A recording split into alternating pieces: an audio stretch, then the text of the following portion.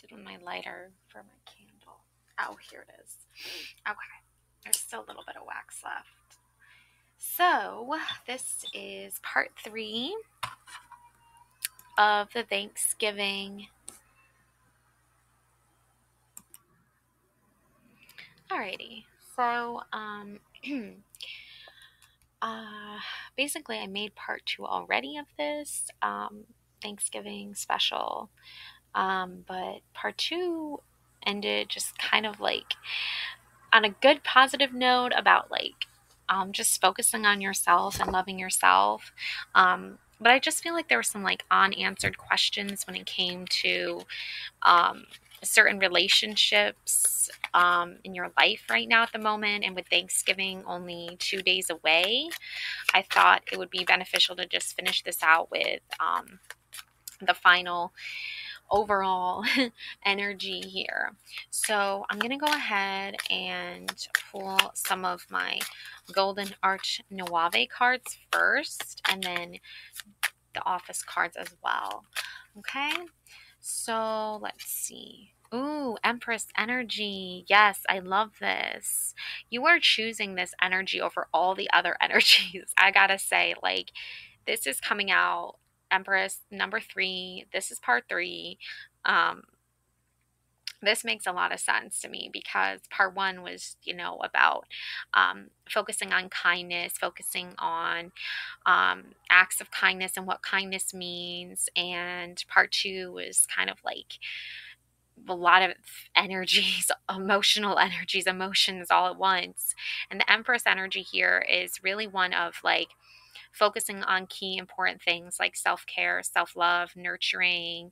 Um, she is the ultimate like goddess of acts of kindness and doing goodwill towards others, especially being the motherly nurturer that she is and the energy that she embodies.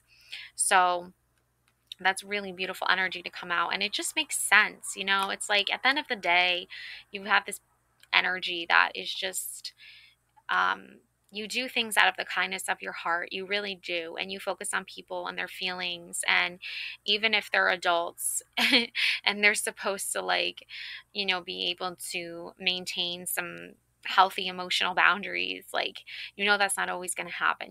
That's not always true. But you still maintain that, being kind is really the answer here regardless. Okay, yeah, King of Cups. This was in the reading previously as well. And I feel like that's where you need to focus in your Empress energy. Like, lead with that Empress energy as you go out on like this quest or this adventure that, you're not excited to go on, you're not thrilled about. But you're moving forward. You know what I'm saying? Like, you're doing it because it's the right thing to do, even though it's like a mother hen looking after the baby chicks, right? It's like the mother hen, she just wants a break. She just wants to like have some me time to herself, but she knows that there's work that needs to be done and she is preparing herself for that. Yeah, look, this was in the other reading too, only it came out in reverse. Now it's coming upright. So, Two of Cups is finally there is some balance between the masculine and feminine energies. Finally, there is some harmony.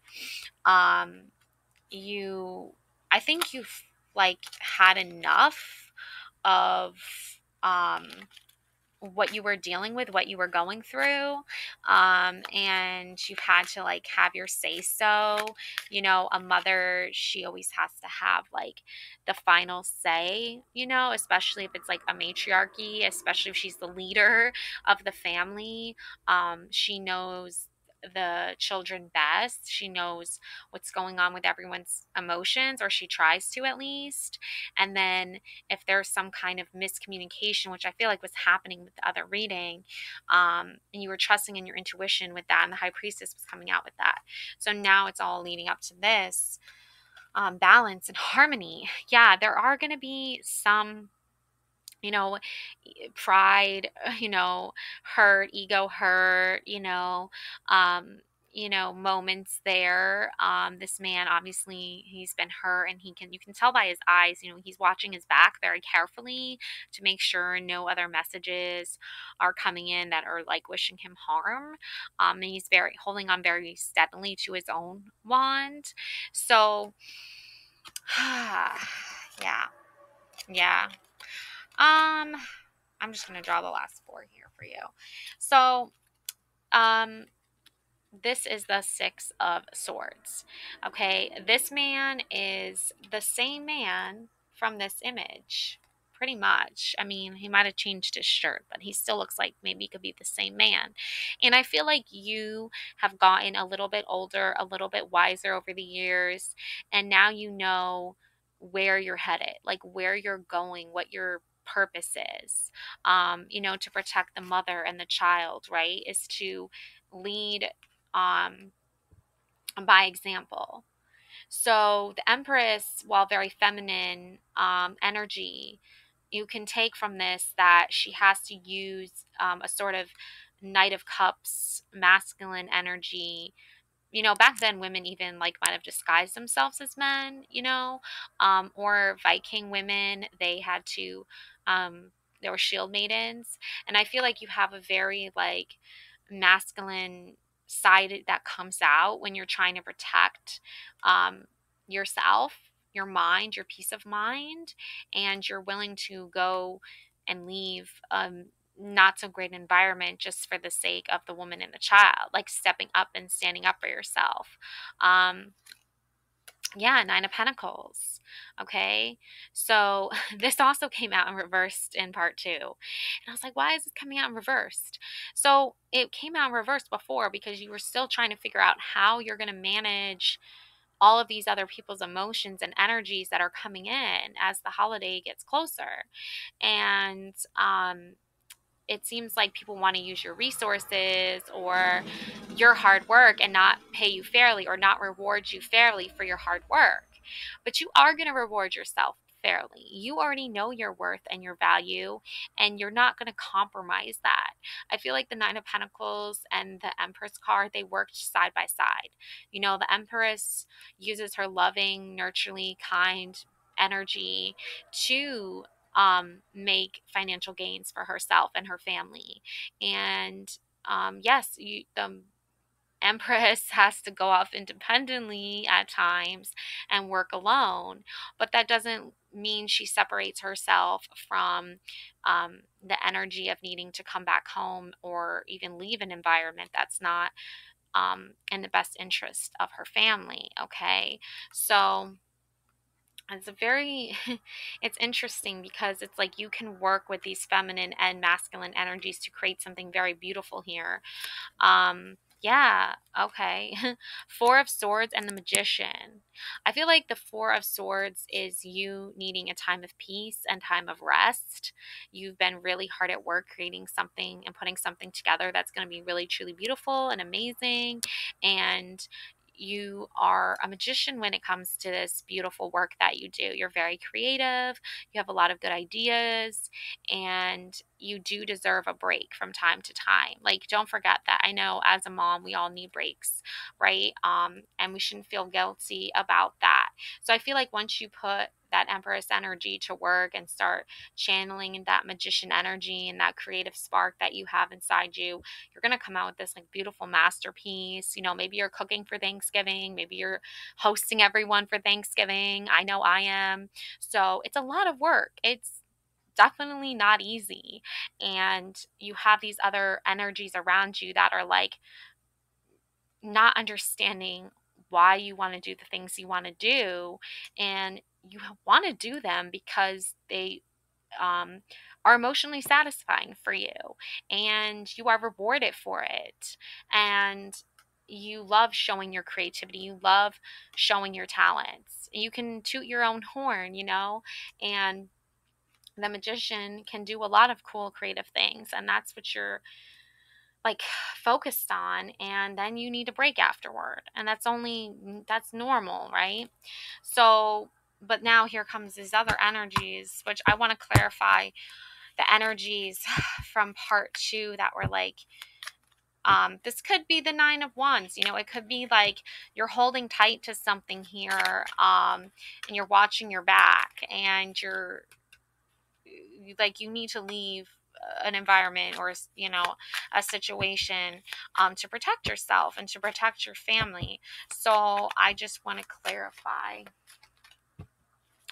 a little bit more about that, because that energy, I think, is what explains part two. Is like in part two you were surrounded by all these upside down energies that were just not thinking clearly. Okay, Knight of Pentacles just flew out. Daryl. Yeah, he was in part two as well. Like this is for you, is about being rewarded for your efforts and your value. And I don't think these people understand that you're not being rewarded for your efforts. So that could be why you were dealing with that. Oh, okay, yeah. High Priestess, Phyllis. Yeah, I was thinking about this card a lot today. You know, Phyllis is a really interesting character because she's very quiet and doesn't really say a lot. But like there's these moments where she does stand up for herself and she does speak up. And um it's really impactful because it's coming from a character who doesn't often talk a lot, right? She's not like Dwight, who talks constantly all the time, or Michael, who's always full energy. She's very calm energy, and she brings that to the office, to the environment.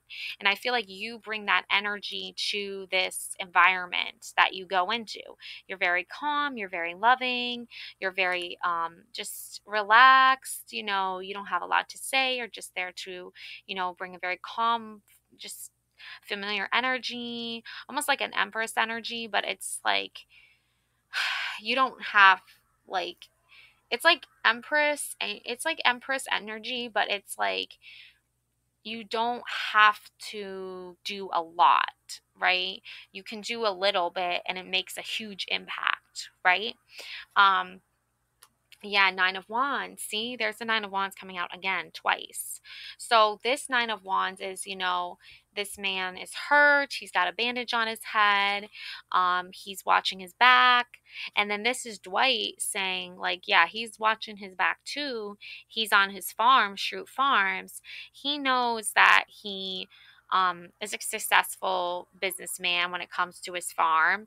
And, he doesn't have to work at Dunder Mifflin, but he does it because he gets bored from just being out in the field all day.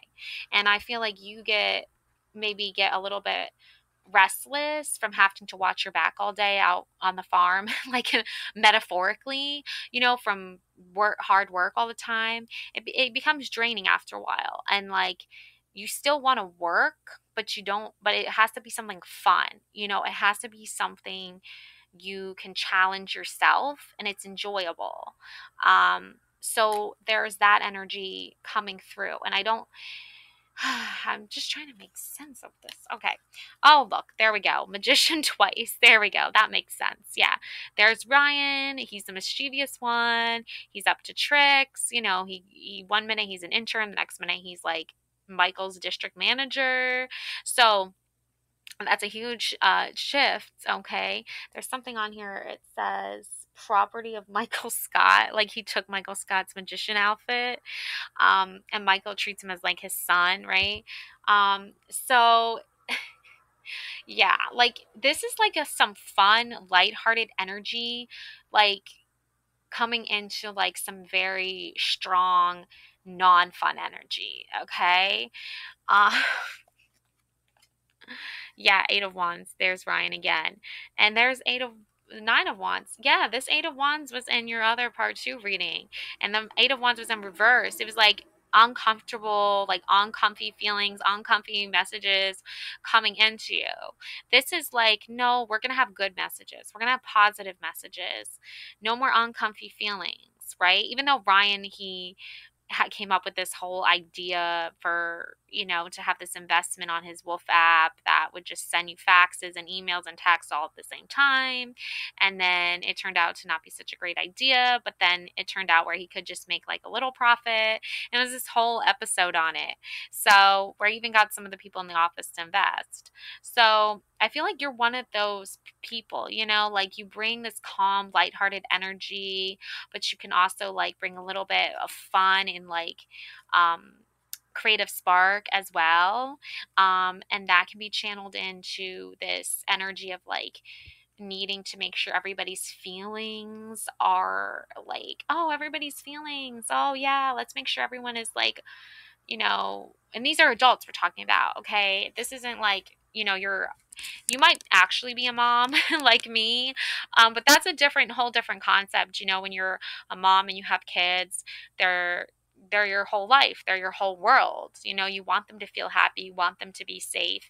And then you know, go to an environment where there's other adults and there's a lot of tension. There's a lot of, this like weird energy in the room, and you're trying to like just exist there. You know what I'm saying? And then maybe tapping into a little bit of like that fun, goofy magician energy, you can make a tense environment a little bit less tense. Yeah, Seven of Wands. You got to be careful here because here's Michael, we just goofing off, and then Ryan, it looks like, and Dwight are like coming at him, right? So, you have Ryan here as the magician coming in with some good ideas that might not be like they're fun, they're creative. And then you have Seven of Wands, Dwight and Ryan going at Michael. You got, oh gosh, yeah, Eight of Swords. Dwight's losing his mind. Yeah. I get that. The holidays are very stressful. You're losing it. You're like, oh my gosh, everything's out of control. I can't keep everything straight. What's going on? There's that chaos. Ten of Wands. Yep. Michael's super stressed. Yeah. So it's best boss. Yeah. I get it. The holidays are very stressful. I'm stressed out. Like, there needs to be a break. There needs to be some time for fun. And it seems like, there's a lot of just chaos. I would say chaos because the magician can be very chaotic energy if it's not directed to the right things. Okay, the Star. This is a good solution for any chaos that you're facing, is like just be yourself. Erin, she didn't always like make a lot of sense. She didn't always know what was going on. But over time she became more self-aware, kind of like a small child. And the Star card reminds me a lot of inner child. So does the Sun card. So the Star card is like you're bright, you're beautiful, you're amazing. Remind yourself of that. Remind yourself how special and unique you are. And it doesn't matter if you don't get along with everybody. It doesn't matter if things don't go all according to plan. The Empress is always like, let's make a plan. Everyone is having fun. It's all like calm, relaxed.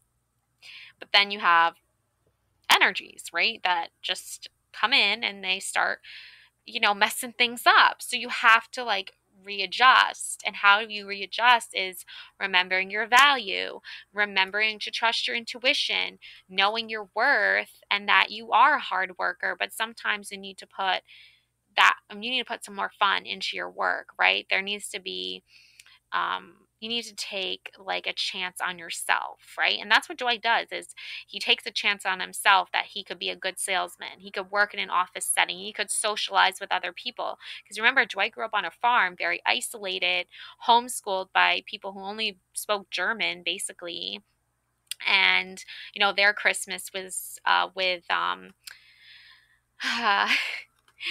creepy Santa, right?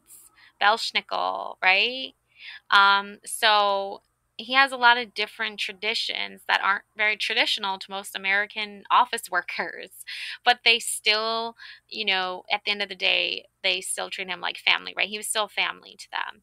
So I feel like for you, it's like you have to be yourself, and other people can either gravitate toward that and be like, cool, that's cool, right? We'll invest in you, we'll invest in that. Or they could be the opposite of that and they could come at you and say no. And then you're like, like Eight of Swords, I'm trapped. I can't be myself. What do I do? Like, I don't know how to get out of this. And then you could be overwhelmed and tired and exhausted with like this heavy weight on your shoulders. Like, look, literally, Michael has like his little paper mache version of him on his shoulder. You know what I'm saying? Like, you could, like, you feel depressed, but you're forced to smile. You know what I'm saying? So, the star card, Erin, she was always being like goofy and smiling and like oblivious, like unaware, like ignorance is bliss, right?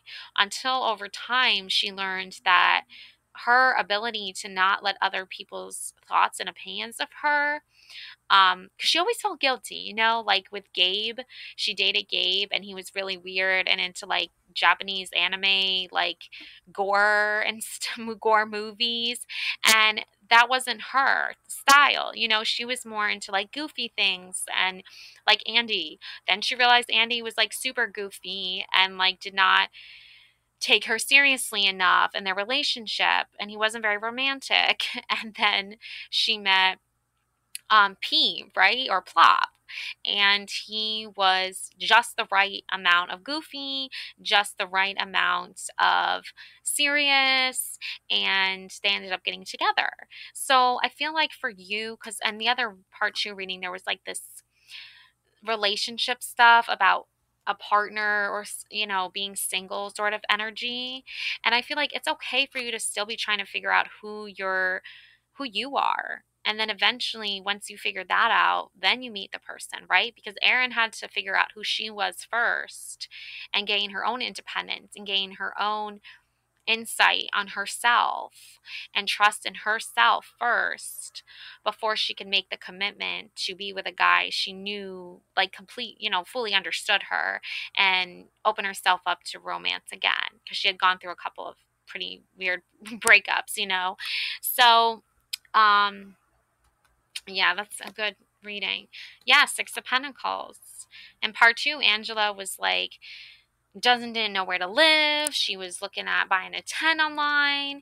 And then here comes Oscar offering her a place to live, opening his home to her, offering her the key to, less financial burden, right? And financial stress. Okay. So I feel like you have to just sort of be open to the possibility, like asking for help, or if help is offered, you accept it instead of denying it, because you might just need help. You can't do it all alone by yourself, and that could be leading to overwhelming stress. Um, and oh, yeah, look. The Hangman. This came out in reverse in your last reading too.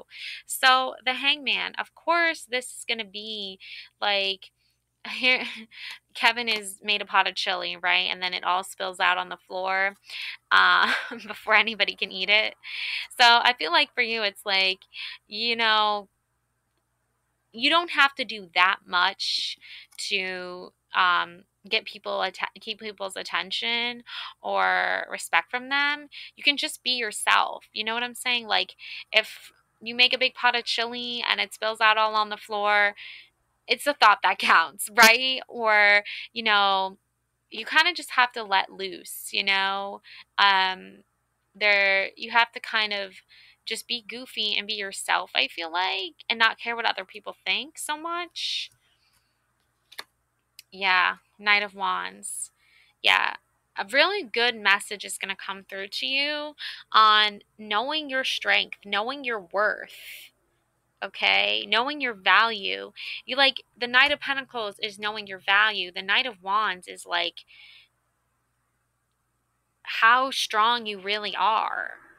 And that's what makes you know you deserve um your, the financial success you deserve, the raise you deserve, right? The bonus you deserve. Maybe you're waiting for that holiday bonus to come in, Like there are things that you deserve, and you're not going to just sit back and not ask for them. You're going to step up and speak up and say, I know the role I play. I know the part I play. And it's worth, more than gold. It's worth its weight more than gold. But, you have to make sure you're speaking up and letting people know this. Yeah. I think these are some more fun cards here. But I think I'm going to do is give you some. I think this is a good place to stop. And I think I'm going to give you some Secret Garden cards. Aw, adapt. Yeah, adapting, right? That's fun. You will get yourself where you want to be when you adapt. Yeah, that's a good one. And release. Lighten your load. Yeah, that's another good one. You don't have to do things that are weigh so heavily on you. Dream. Have a cup of tea in the garden and find yourself a good book. I like that. That's another good one. Okay, so those are good. Now, let me see here. I was going to try to read you. Oh, is this one of the chakra? Oh, I did that one already. Let's see. I got it. Let's see here. Okay. All right, let's see. Love chakra, the sacral chakra, the love chakra. The sacral chakra, centered just below your navel, is associated with intimacy and pleasure. When your sacral chakra is blocked or out of balance, it can impact your sex drive and lead to the feeling detached. To clear your sacral chakra, find a comfortable place to lie on your back and place a crystal clear quartz citrine on a black tourmaline on your sacral chakra. Close your eyes and relax. Breathe into your sacral chakra to clear the blockage, restoring healthy energy flow and resetting your passion. So there you go. Like, there is ways you can find happiness and peace amidst the chaos, amidst the stress of the holidays. And you don't have to be alone. You don't have to like try to navigate things alone. You can ask for help, and you can open up about how you're feeling and not hold back on that, because it's not good to hold on to the stress and the anxiety that you're feeling. It's good to express that and get that out in the open. Um, Okay, here's a love note for you. Unpack the past. Often our conception of romantic love is deeply rooted in our early experiences. How we experienced love in our family dynamics, our first relationships, and our first heartbreaks. In your journal or on a blank piece of paper, consider your earliest experiences of love and how they have impacted your own journey. What lessons have you learned? What good can you build on? What not so good would you like to leave in the past? Okay, that's what I have for you. Love and light always. Thank you so much for watching. I'm wishing you a very happy Thanksgiving. You're going to be fine. You're going to have a great Thanksgiving. Love and light to you all. Thank you so much for watching. Bye.